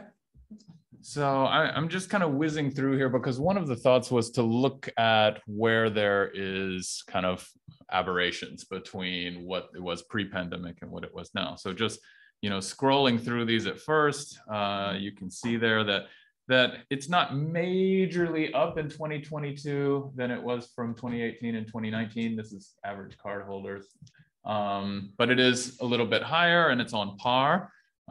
Same for circulation. It's a little bit higher than it was in 2018 and 2019. So that's continuing to tell us that we're back to where we were. We've recovered. What we're not seeing in those intervening years of 2020 and 2021 is the big dip from COVID and the building back. So what you would have seen if we'd have included a bigger graph here is just the drop off and the build back up. One of the things I'll talk about a little bit later is that in a lot of these areas, we're still seeing the build back up. So we're not all the way to where we hope to be in some of the areas, but obviously door count, we're still just a little bit higher. I'm running through this very quickly, but I'll give plenty of time to ask questions because I really wanted to focus on the ones that had the big aberrations like the PVLD programs. So you can see here that between 2019, our last fully open year, to 2022, there was a pretty big drop off in programming. One very important thing to point out here was that we did not bring back indoor in-person programming until mid-March of 2022. So we've got almost the first quarter there where we're not doing that indoor programming. So that's a significant kind of chunk that's going to be missing from these statistics that we will see gaining back when we do a full year of 2023. We're also still building back programming, which we'll see. One of the things in the conclusion was that we expect this trend to rise from 2023 to 2024. We expect to see that rise for the next couple of years. So the other big kind of determining factor in why this is so low is that our story times that we had pre-pandemic accounted for a lot of these numbers that you see up here. So we had at our height was 15 weekly story times, which even before the pandemic, we were strategizing on how we can pull that back. It was a lot for our staff. It was more than we needed. We had taken a strategy up to that point of, if our story times are popular, let's add another one. That one's popular too. Let's add another one. What we found was that generally a lot of the same families were attending. It was a lot of the same people. The caregivers or parents that were there were pretty much, recognizable faces from crowd to crowd. So it's a very difficult thing to pull back something that you've given to the community. And in that sense, we really had an opportunity when we closed for COVID to really think through that and how we wanted to bring it back. So story times were phased back very incrementally, starting with our very first story times at Malaga Cove out here in in the garden gallery. So those were the very first kind of ones that we had when we came back from the pandemic. Of course, during the pandemic, we did have the online story times that people could attend virtually, and those were on the website and on YouTube. But the first in-person were outside, and then we eventually phased back in story times in the library, which started with just a couple a week. And then we eventually settled on 4. And then just recently, we've kind of rethought through the story time. We have a new story time schedule. We've added a couple of new ones that are a little bit different than the traditional story time, which are, we have some playtimes. We've moved to an 8-week schedule where we rotate which days we do at which libraries. So the whole storytime structure has really, we've put a lot of thought into it. Our our young readers manager, Laura Henry, and her team have really gotten together and designed a schedule for how it should look and what the community needs. And so what this statistic is not reflecting was that first 3 months where we weren't even interior. And then a big chunk of this is going to be when we were doing 2 a week, then 4 a week. And what we'll see kind of moving into 2023 is going to be getting up to that 6 a week. So that accounts for a lot of programming. So I think in my board report, and I'll stop sharing here so I can. Oh. So I have a quick question about sure. that slide. Do you find that the programs are similar to the programs that you had pre-pandemic? Have you added new programs? Yes, and we're still in the process of adding programs. There are new things that we think through. We have a monthly programming committee where we get together and we talk through suggestions that we've gotten from the community. We talk through our own thoughts and suggestions. We come up with new ideas. There have been, new regularly scheduled programs added. So we're seeing these things add up. We'll definitely see these numbers continue to rise. Like, for instance, on the adult side, we had a tea in the library program, and this was kind of what we consider like a more of a passive program where we roll out a tea cart. It's actually right there in the library, and it was not, a big draw for a lot of people, but it counted as a program, so that when you discontinue this kind of program post-COVID, that's the number of 50 programs that doesn't show up in that statistic.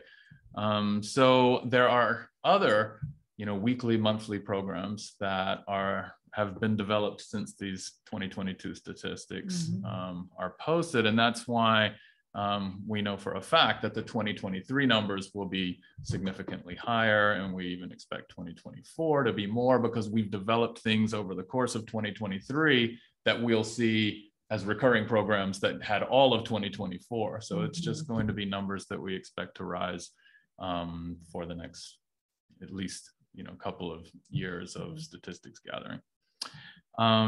The other statistic that we looked at, and I'm not sharing anymore, so I'm not sure if you have this, but all my notes are on a different screen, were the volunteers. So this is another number that is continuing to build. But one of the factors that really plays into what this statistic looks like on paper is how we collect the statistics for volunteers, which is drastically different than what it was pre-pandemic. So pre-pandemic, we had just notebooks with paper in them at every volunteer area. And when you volunteered, you just logged in, how many hours you worked, and we were able to calculate these. And really, they got submitted into our statistics as 2 numbers, which is the total number of volunteers that were working, and then the total number of hours that were volunteered altogether.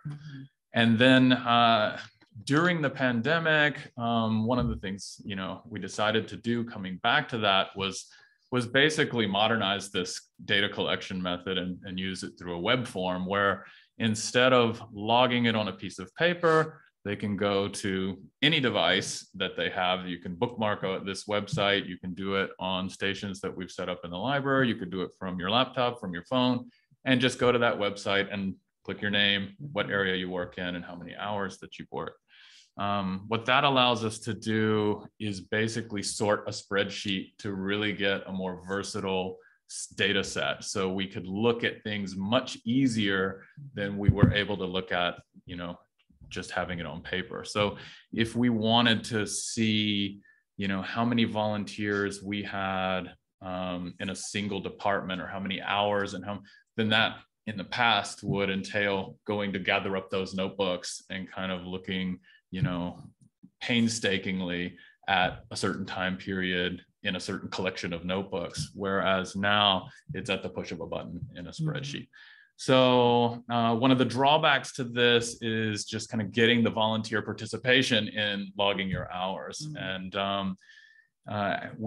part of our onboarding process is teaching the volunteers how to do this, where you can go, you can bookmark this, you can do it on your phone. But then, you know, we're not getting 100% participation from volunteers in logging their hours. So over the past few months, we've really been looking at how to remedy that. What are some strategies to kind of up that participation? We've come up with a way to kind of audit volunteer hours, where we can take our active volunteer spreadsheet and just compare that from one department to what we're seeing logged for that department, and say, oh, we have, you know, 7 active volunteers in this department, but we're only seeing, you know, 4 people logging hours. So we can then just give a heads up to that volunteer manager, whoever the manager of that volunteer department is, and say, do you think anything's missing from this month? Because this is all we've got logged. And that gives us a heads up that we can reach out to individual volunteers and just kind of find out, you know, if there's anything going on, can we help you? Do you need more training? We've offered to log volunteer hours for some of our volunteers who are less technologically oriented. Maybe they don't feel comfortable with that. That's perfectly fine. We do have some volunteer managers who just let us know this volunteer worked this many hours. We can log that for them. It's no problem. We've also kind of updated some of the language on that volunteer page to make it a little more clear that it doesn't have to, if you miss it that day, that's perfectly fine. For our statistics gathering, as long as you get your volunteer hours by that last day of the month logged in, then it'll be counted and it'll be fine. So some people kind of fall into the routine of, hey, I know that I normally work, you know, 6 volunteer hours in a week, and they do it at the end of the week. They just log their 6 hours, and that's perfectly fine as well. So working through that kind of issue, making sure that all of the volunteer hours that are being worked are being counted, is going to help get our number back up. We've also seen that we are getting more volunteers. We have more volunteers now in many of our library departments than we had pre-pandemic. We're not seeing as many volunteers in some of the Peninsula Friends of the Library departments as they had pre-pandemic, especially in the book sales, which is intentional. The book sale managers have assessed their workflow, what works well for them, and they believe, you know, that they've got a good number going on for what they want to put out. So we feel like unless we hear a feedback from them that they need a whole lot more volunteers, then we're gonna let them work at the capacity that they're currently working at. So part of that then is the different world that we live in post-COVID. And some departments may never be higher than what they were pre-COVID. And in a lot of cases, that's intentional. And we wouldn't expect it to get all the way back up. But what we do expect to see for volunteers, just as we did for programming, is a increase year over year for the next couple of years in the numbers that are going to be reported through our statistics. So that's the general broad overview of the slides that we have looked at here. We're perfectly happy to answer any questions you may have about these. And again, if there's couple quick questions. Sure. So, I mean, the inference I'm getting is that because there's a manager supervisor who is being custodian of the logbook, maybe that was the mechanism to make sure that the hours got logged?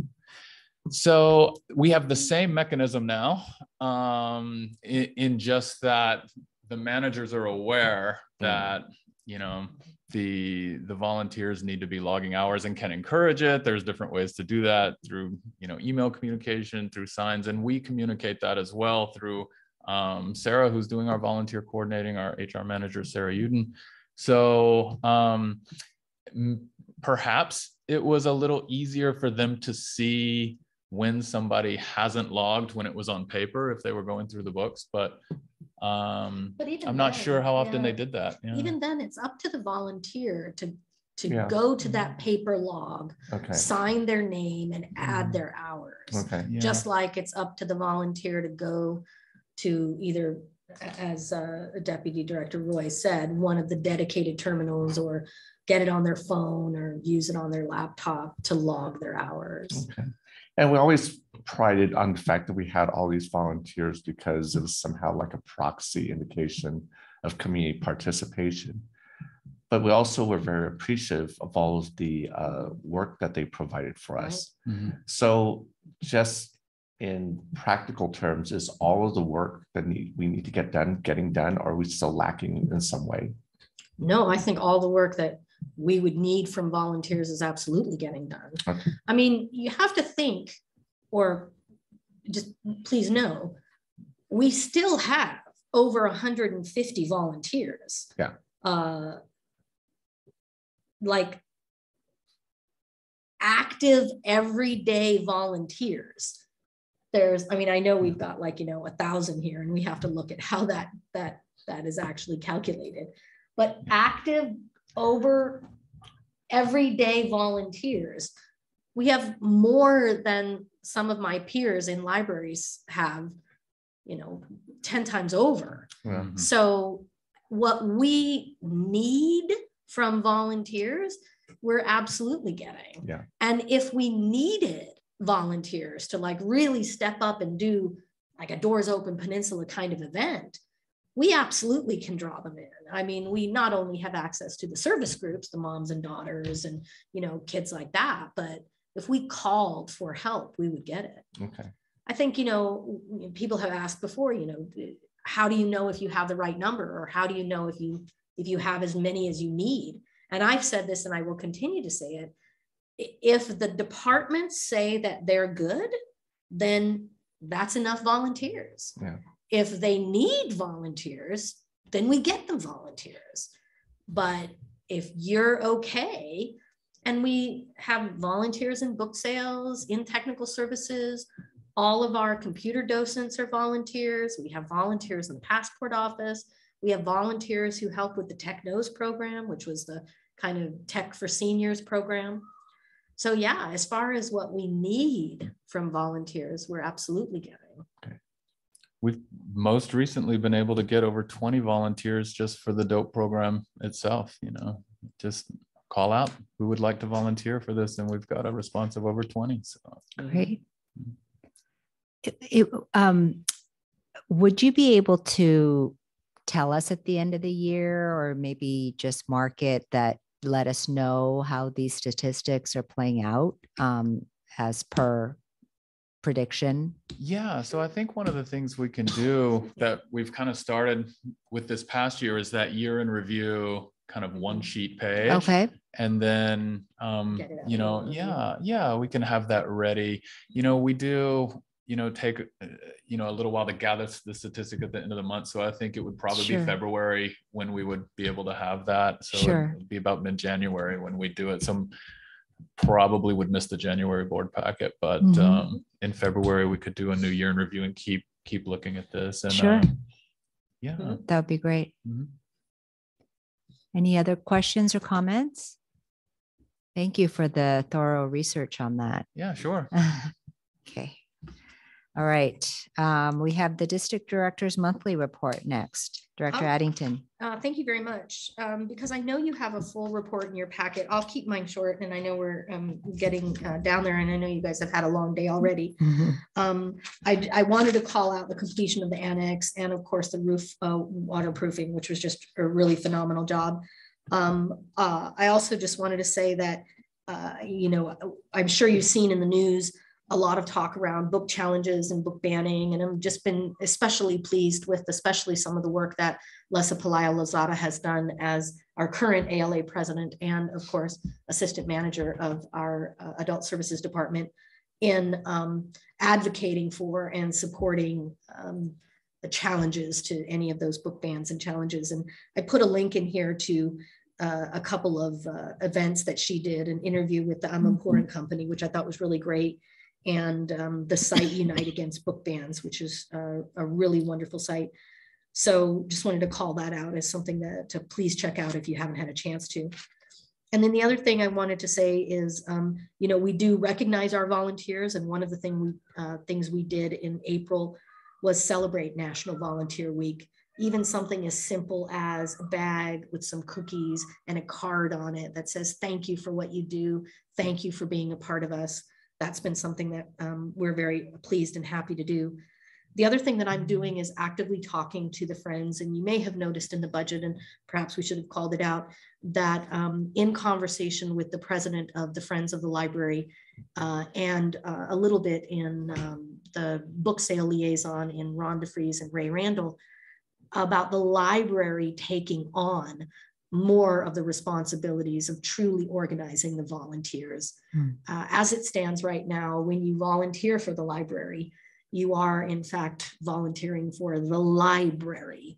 We onboard you, you're covered by workers' comp through the library. And you know, if something should happen to you while you're here volunteering, it would be our responsibility as the district to take care of you. I think that given the way our policy around volunteering is, it actually is also our responsibility to ensure that you have a safe workplace, that if there's any issues in the workplace that we follow up, and even to follow up with recognition. So I'm talking to the Friends about changing and updating our volunteer policy to better reflect that the district really is in charge of volunteers. The Friends are very on board with that. They're still very positive and supportive and want to be financially supportive of our volunteer program, but understand that the implementation of it, the supervision of it does in fact fall to the district. So as soon as we get that done, we'll be bringing an updated policy to the board for all of you to look at and review. And we're working on that now. So I just wanted to call that out. And then the other thing I wanted to say was, we talked a little bit about this at our last board meeting, but I'm sure you all know that we do have a health insurance committee here that is a joint committee from represented employees, management, and one member, Trustee Park, is our board liaison on that committee. And they recently put out an RFP for a new benefits broker. They got 3 submissions back on that RFP, and they're currently being reviewed by the committee. So the process, and I wanted to ensure that we all kind of were on the same page with this, the process as we understand it going forward is that the 2 final brokers, I think with only 3, I think the committee feels fairly confident that they'll be able to push 2 forward. The 2 final brokers will do presentations to both the staff, and then they'll come to the board at the June meeting. So at the presentation to the staff will be able to ask questions and you know, get some clarity and have a rating sheet that they'll be able to give some feedback, some rating on both of those potential vendors. The board will have the same access. The brokers will present to the board will be able to ask questions, and they'll be able to provide input through a rating sheet. And, you know, how did you think this person dealt? And how did you think that one did? And then ultimately, all of that information will be gathered up by the committee. And then the committee, using their own rubric based on, you know, how the people met the specifics of the RFP, plus how they interact with the staff or how they've, said that they would interact, what kind of customer service they would get. The committee would ultimately be empowered to choose, given all the feedback from the staff and the board, the final broker and then work through the director to get that broker on board. There's definitely a timeline involved because we do need to move forward with it. And I think one of the things that we really felt was, you know, the benefits broker at this point, the one we have at the moment, Keenan, there is no financial impact on the district. It's really about dealing with them, what they bring forward, what kind of benefits they bring forward, and the customer service that they provide. And so really the truly impacted individuals are, of course, the staff who have to deal with those individuals, and then the staff who are taking on the, you know, looking and trying to assess what kind of benefits that we're going to provide. If there were to be some sort of just complete misalignment between what the board thought and then what the staff in general thought, then we would probably have to revisit that. But I don't envision that. I mean, I think that sometimes it's fairly clear when one person one agency kind of rises to the top. And rather than have to bring everything back to the board, it was always our intention that then the committee itself would be empowered to move forward. So unless the board feels differently, that is absolutely how we anticipated going forward, getting feedback from the staff, getting feedback from the board, and then empowering the committee. That's why we create them. That's why we trust them to do the job that they do, to then select a broker that will work with staff and kind of move that process forward. So is this a agenda item on the agenda for next month, or are you just not? Okay. Well, the brokers are. The brokers Yeah. are, yes. So Okay. that'll be, like we were saying, they're going to come and they're going to present. Okay. So I had that listed in my report, and I just wanted to clarify Okay. that that's kind of what we're going to do going forward. Right. Okay. And then in recognizing our staff, I just wanted to say that this month's Pay It Forward Award winner was John Jacobson, our IT administrator.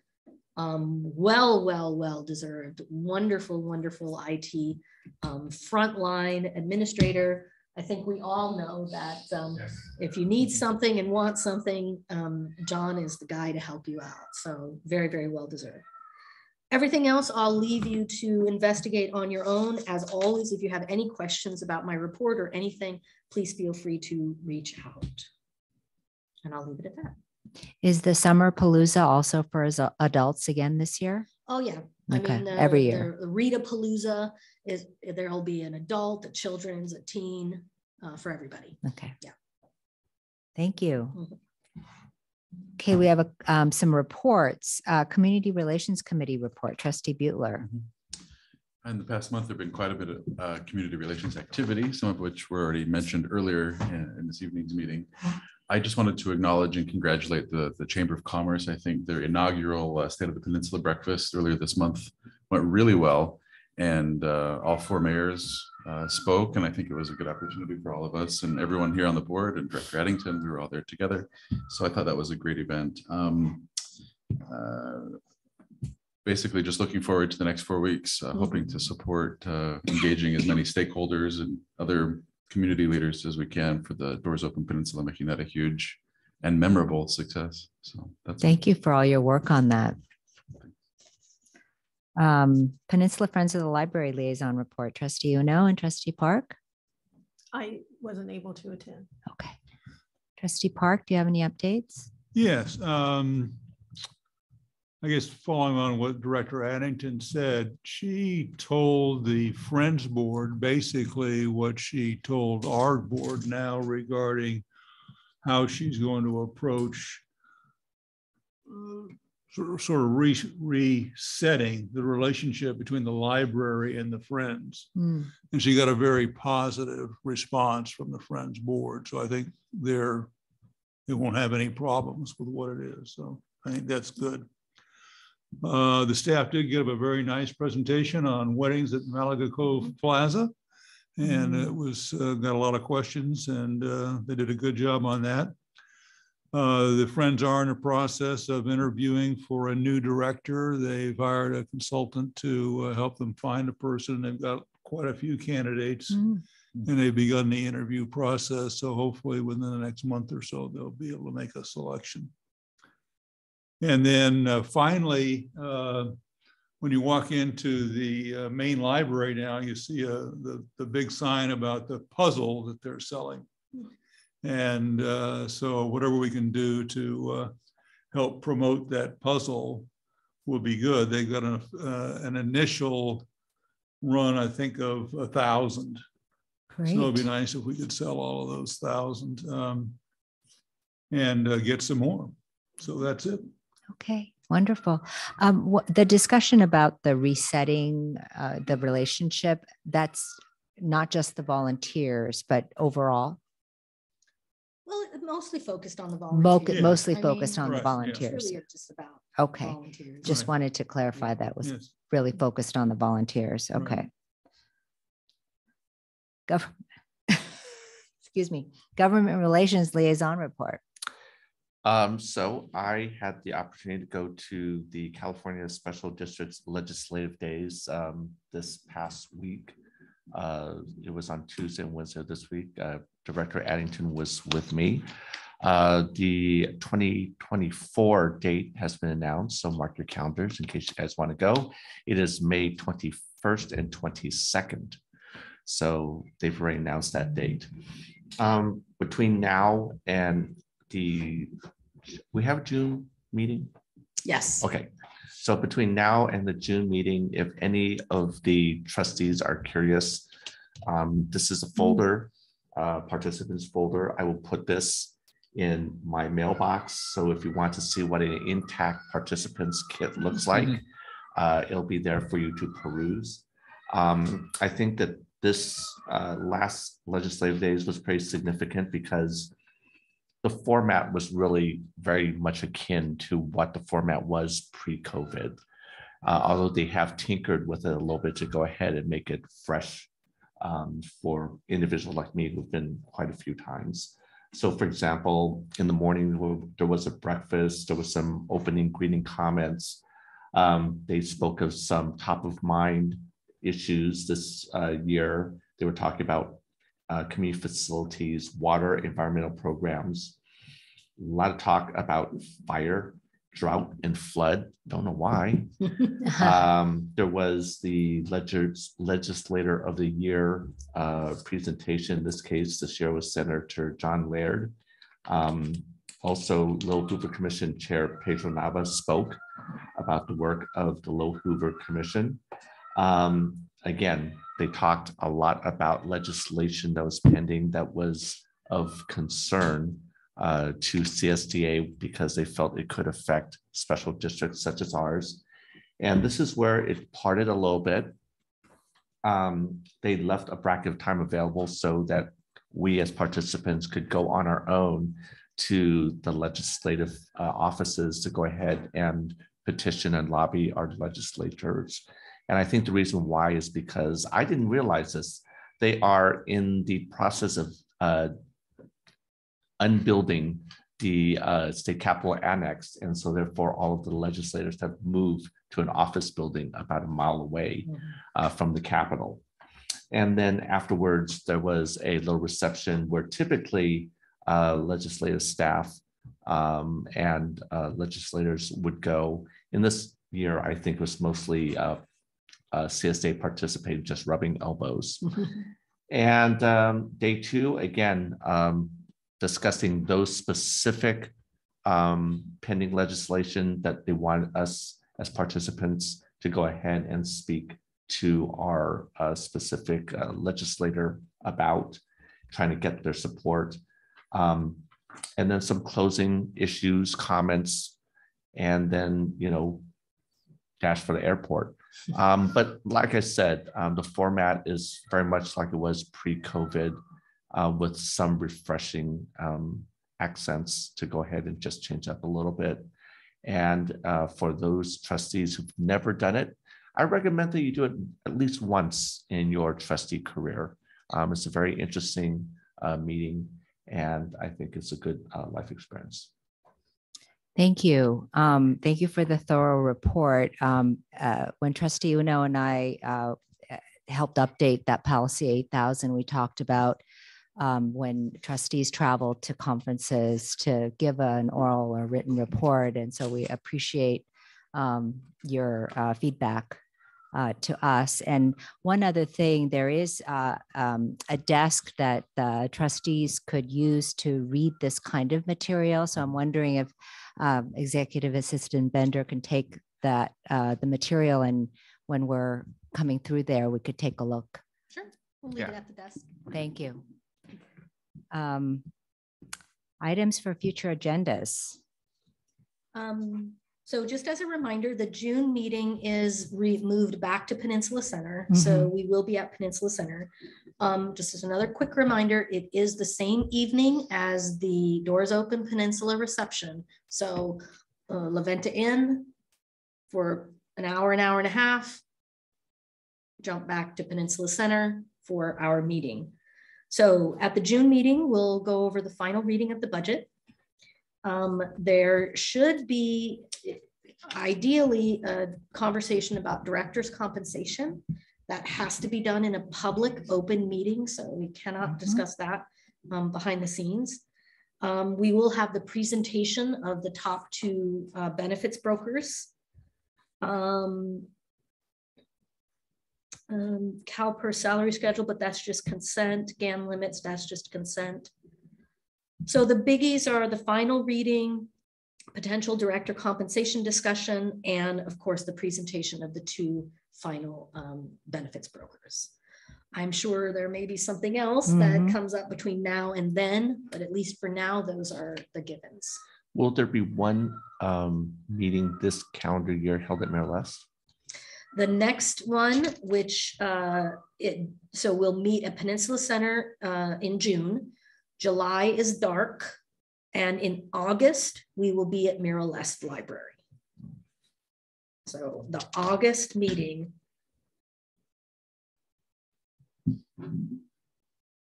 is Mira Lest. It's Mira Lest, right? And then we'll go back. Okay. Well, I think that concludes our meeting, and I look at the time, it's 8:16, a few minutes earlier than last time. But thank you for everybody's input tonight. Do I have a motion to adjourn the meeting? I move we adjourn. Okay, all in favor, say aye. Aye. Aye. Okay, motion carries. Thank you, everyone.